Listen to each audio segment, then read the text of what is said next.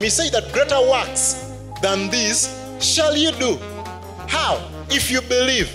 And you see, many times as Christians, we are so much claiming, he told us we shall do greater works. He told us, and you see, I've heard many people say, oh, we shall do greater works. We are going to rule planets. We are going to,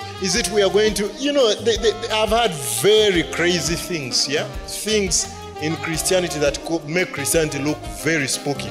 You hear people telling you things like, yes, we want to raise those people who died 4 years ago. We want to, you see, I have no problem with that. Hallelujah. But you see, why don't you start with the ones he did? Yeah, let's start with the ones he did. Let's start somewhere. You get it? Raise the one who has died today. That sick person, you get it? Before you start healing planets and healing lions. There are people here in Madari. There are people here in Mata. There are people, you get it? But you hear someone saying, yes, he said, creation is groaning for the manifestation of the sons of God. All those lions that are sick in the jungle. They'll get healed and eat you. Start with your neighbor. You have a neighbor here.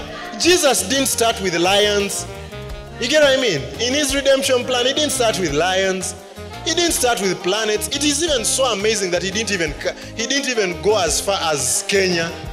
He just stayed around the Middle East all his time. The one who came to save the world, he stayed in a small part of the world and did his 3.5 years in a small part of the world.